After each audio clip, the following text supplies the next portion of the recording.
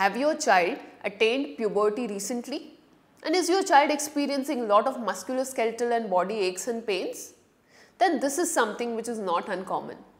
There are many children who are likely to experience musculoskeletal pain at this stage of life. What are the conditions that could give this musculoskeletal aches and pain in your child? I am going to discuss all of them in today's video, and at the same time I will also recommend some of the solution for this problem.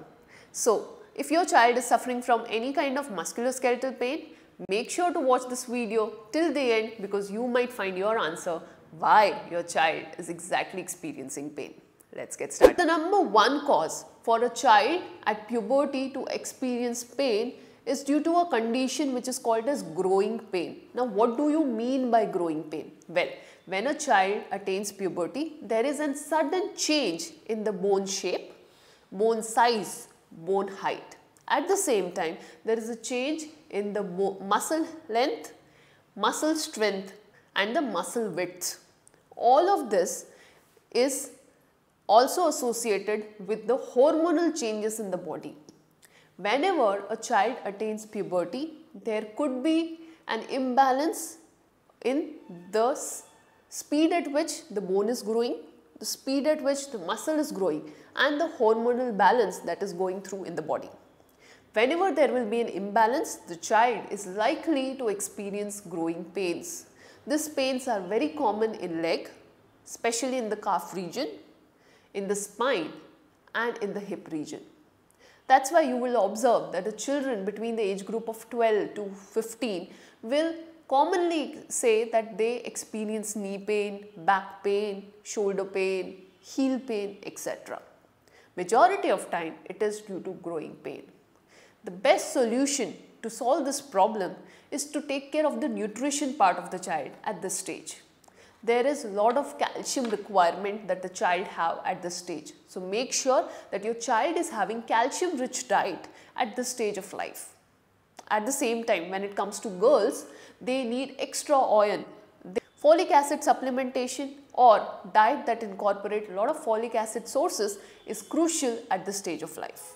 At the same time, kids are more likely to eat junk food at this stage of life. And these junk food majority of time is processed and increases the risk of inflammation in the body.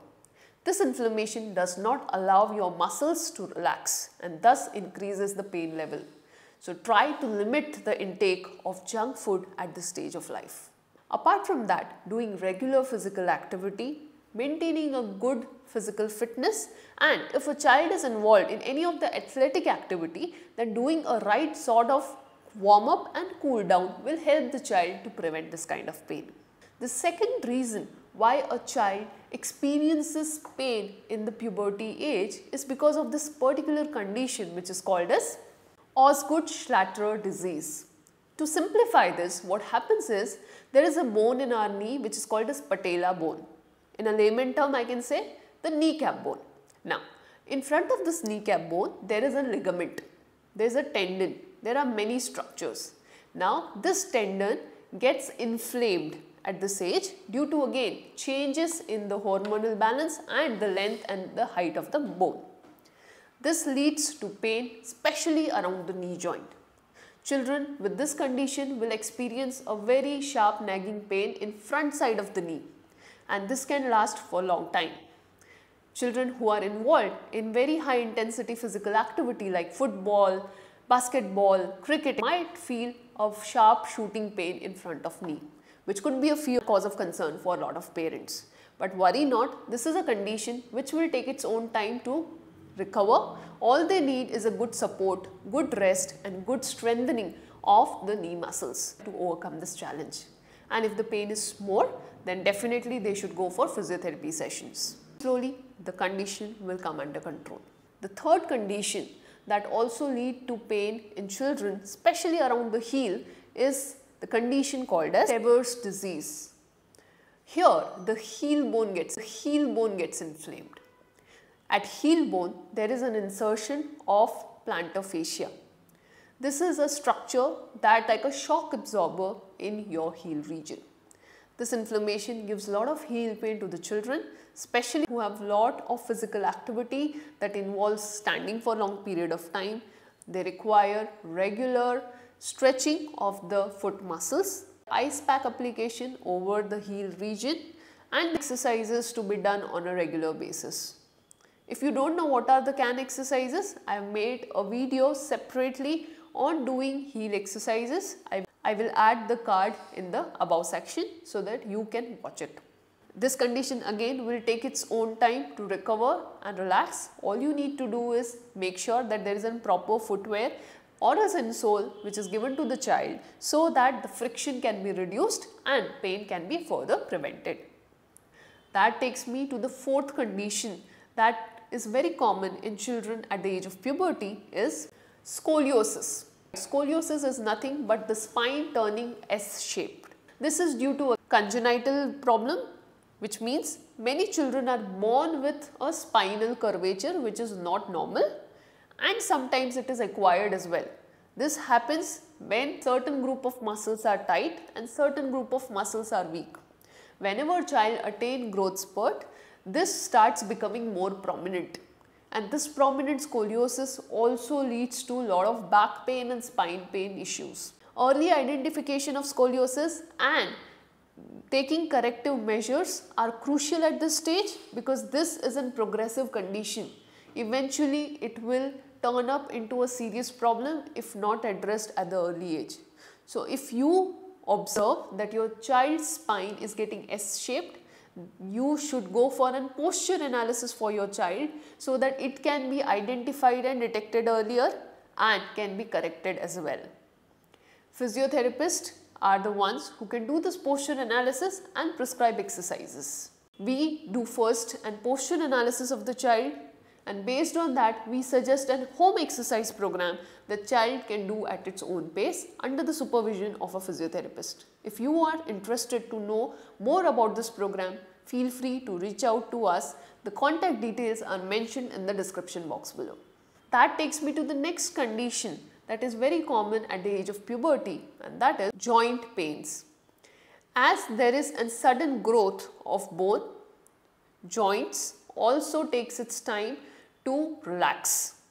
There is a sudden change and shift in the entire body anatomy, which makes joint pain very common. As I mentioned, loss of calcium at this stage is more, and that's why it is important that the supplementation and the diet part is taken care of, and regular physical activity is also incorporated in child's life so that they are free from this repeated pain that they experience. That takes me to the next problem that's very common, and that is sports injury. Children, they are going to play, they are going to be active, they are going to be part of athletic or physical activity. Since there is a very sudden shift in the height of the bone, shape of the bone, density of the bone, at the same time for the muscles as well, they are more prone to develop sports related injuries. Injuries like ligament injuries, muscle strains are very common. Muscle spasms, at the same time muscle tear, ankle sprain, ankle tears are very common.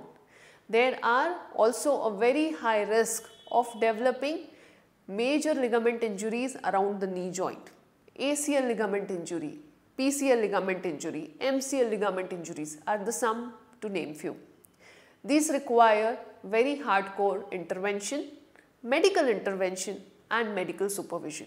So, if your child suffers from any of a musculoskeletal injury that's related to an athletic activity, it's highly important that you show to an orthopedician first and then only start physiotherapy solutions.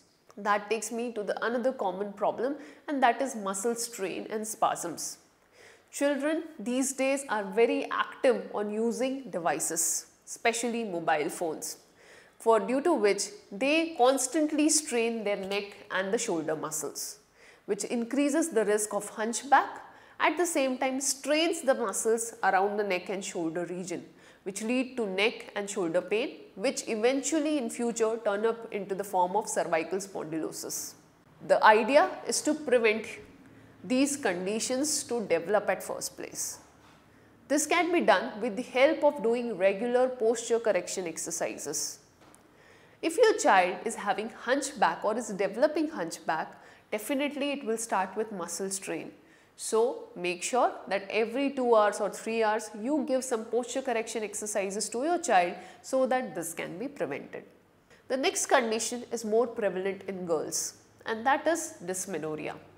Yes, when girls attain puberty, they are going to develop their menstrual cycles. This is a new experience for them, and the uterus also contracts, and this causes a lot of fear, anxiety, and sometimes this dysmenorrhea also comes in the form of fear and anxiety. Dysmenorrhea is common in the initial stages and could limit their ability of physical functioning. Dysmenorrhea can be eased with the help of basic methods like hot fermentation, gentle massages, and some gentle exercises. The idea is to maintain physical activity even during those days of the monthly cycles and not to stop these physical activities. That helps in prevention. That takes me to the 8th condition, and that is tendinitis. As I said that muscles are also growing, the tendons also develop inflammation, and this inflammation leads to problems like pain around elbow, wrist, knee, etc. because these are the places where these tendons gets inserted over the bone. That's where there is a lot of friction happening on the bone, causing pain to develop. This can be very easily treated with simple physiotherapy methods, and that's why it's ideal to see a physiotherapist whenever your child develops tendinitis. Doing regular activities and correcting the posture alignment also helps in prevention of these tendinitis. That takes me to the 9th problem, posture related pain. There are 2 conditions that are very common related to posture. This is called as upper cross syndrome and lower cross syndrome. What do I mean by these? Upper cross syndrome is a syndrome that lies in your neck and shoulder region, and lower cross syndrome is a condition that lies in your front thigh and the lower back region. Here, one group of muscles becomes tight and other group of muscles become weak. Due to this imbalance, the shape of the spine changes and increases the risk of pain. This problem also causes lot of functional issues, postural changes. Regular posture correction exercise or doing yoga practices on a daily basis are the best way to help prevent the posture related pain. Make sure that you incorporate certain pranayamas and yoga practices on a daily basis for your child so that they can prevent this posture related pain. The 10th problem is with the pain that is developed due to shallow breathing. This is a generalized pain that the child might observe throughout the body. This happens again due to lack of optimal breathing. Kids these days have got a lot of pressure. It is exams pressure, peer pressure, pressure that they feel from social media, parents, etc., etc. All of this is the cause of anxiety and fear in children. The first physiological response that the body gives to anxiety and fear is shallow breathing. When a child starts shallow breathing or else does mouth breathing at night, there is a sudden dip in the oxygen levels. When the entire body muscles are not getting adequate oxygen, it increases the risk of pain. And this generalized pain is of unknown cause, and many a times whenever you will go to doctor or else a physiotherapist, this pain cause will not be diagnosable. It is crucial to identify the patterns to know is this pain coming from some other source or not, and if it is identified that yes, it is coming from stress and anxiety, it requires to be addressed immediately. Counselor, psychotherapists are the best people who can help child suffering from anxiety related psychosomatic pain. The sooner you act on this, the better it is for the future of your child. So friends, these were the top 10 conditions that could cause musculoskeletal pain in children. I hope these all factors were informative to you. Tell me in the comment section below, what are the common factors you feel your child is experiencing? We would also love to help your child if you figure out that the pain is a leading cause for the impact on quality of life. So feel free to reach out to us, All the contact details are mentioned in the description box. On that note, I'll end this video here and I'll see you in another video. Thank you.